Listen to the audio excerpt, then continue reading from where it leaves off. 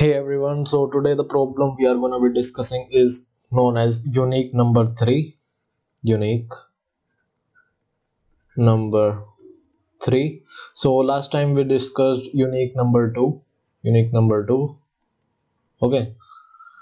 So this is kind of a similar problem to that. If you haven't checked out that video, go and check it out. So let's get started with this. So you are given a sequence of a number. So let's say it is, for example, 1 1 1 2 2 2 and then 3. So one constraint on this sequence is that each number except one number, the number will appear 3 times. So 1 is appearing here 3 times, 2 is appearing here 3 times, and 3 is the number which is unique here. So our task is to find out this unique number out of these given sequence. So let's look how we will approach this problem.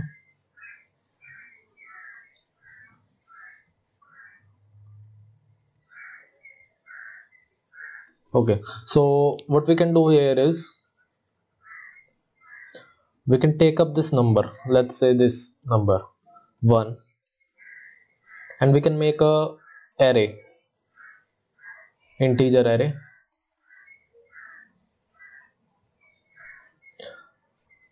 with a size of 32. Let's say 32 because we can represent a number in 32 bits.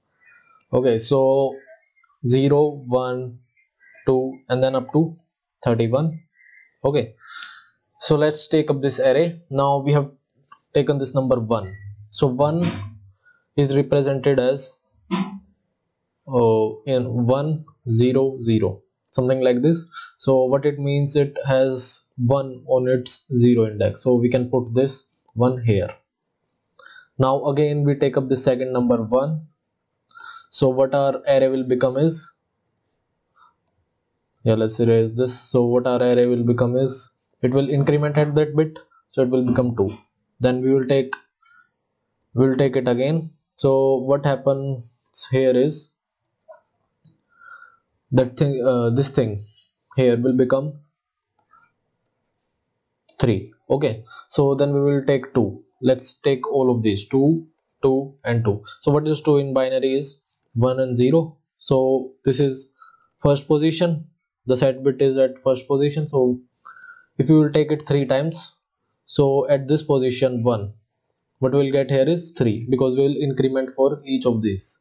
Now the other number we have is 3. So what is 3 in binary is 1 0 1. So it has a set bit on 0 position and then second position. Okay, so let's put this into this array, so what we will do is, at 0th position we will increase it, so it is 3 here initially, and now we will make it 4, and at the first position it will stay same, and at the second position what it will be, okay, sorry, I did a mistake here because 3 in binary is 1 and 1. Okay, so 0 and first position, so this thing at first position will also become 4.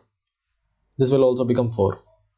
Now we have our array, so let me rewrite this array, which is 4 and 4. It is a 32 size of array, so 0 1 and then up to 31. Okay, so this is what we have now. Let's call it ARR. This array is ARR. So what we can do is, we can traverse on this array, and for each index I, we can mod that index with 3.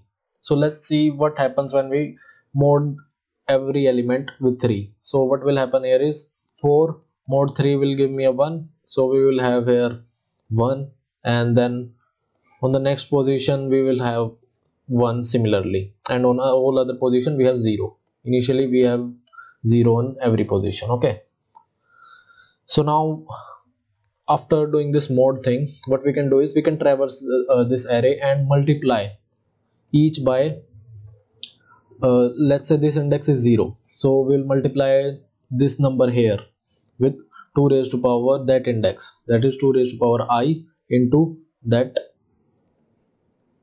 position. Okay, this is what we have to do. So what we'll get here is 2 power 0 into 1 will be 1. Okay, and then for this 2 power 1 and ARR 1, it will be 2 into 1, that is 2. Now let's add these up. So 2 plus 1, that is 3. So 3 is the unique number here, unique number, as we have the sequence 1 1 1 2 2 2 and then 3. So we have found out this unique number. Let's look at the code and then we will see one more example. Okay, so here is our code in C++. So what we are doing here is we are taking, let me explain you this code line by line. Okay, so yeah,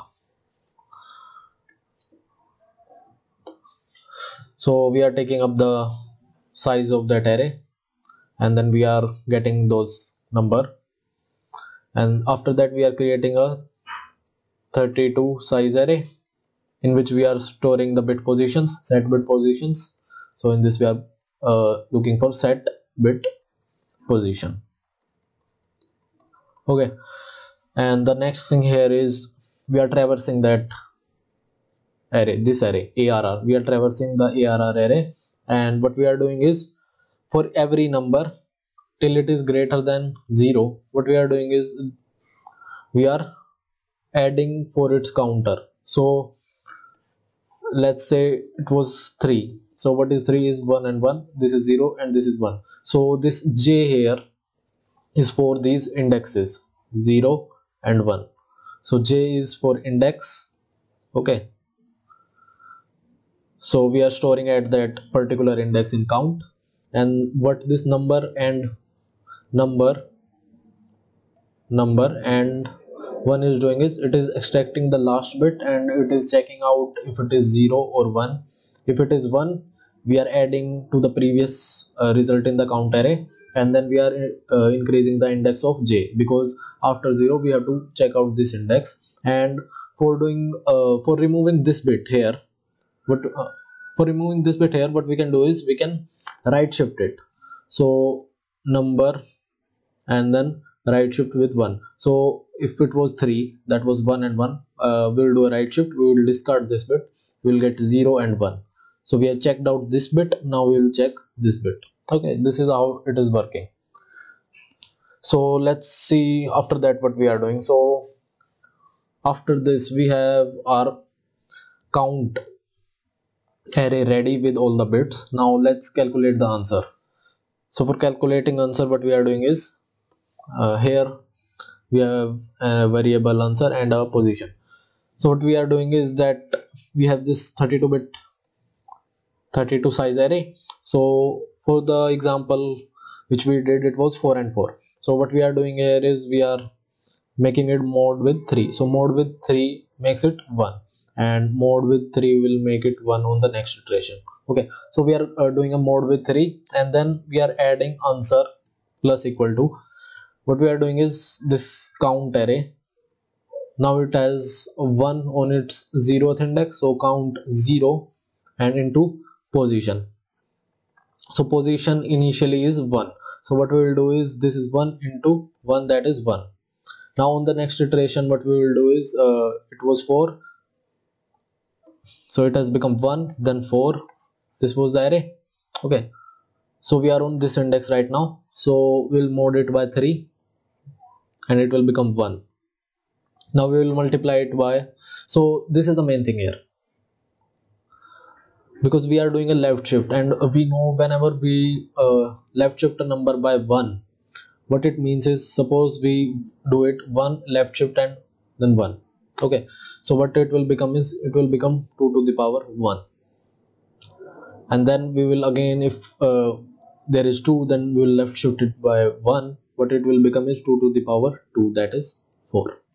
So we did this thing of left shift, that it multiplies every time with the power of 2 in our previous video.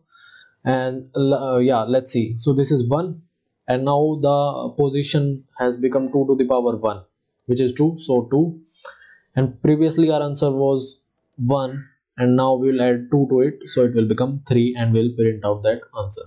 Let's see if our code is working fine or not. So let me run it for you.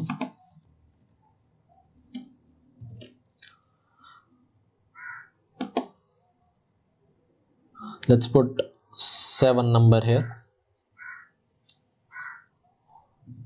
Okay, 7 number. 1 1 1 2 2 2 and then 3. So the unique number is 3. So I hope this question is clear to you, and if there is any doubt you can ask it in the comment section. Please like the video and do subscribe the channel. Thank you.